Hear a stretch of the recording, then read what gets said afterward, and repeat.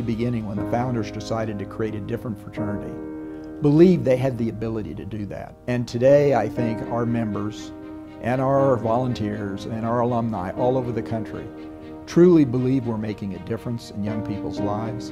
SigEp is not only determined to be a different kind of a fraternity, they are determined to change what they are whenever the circumstances dictate.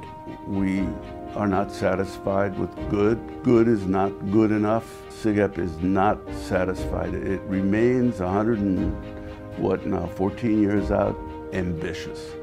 And there's nothing wrong with ambition if it's well-channeled and if it's generous. We're just scratching the surface. Anything SigEp decides to do, it can accomplish.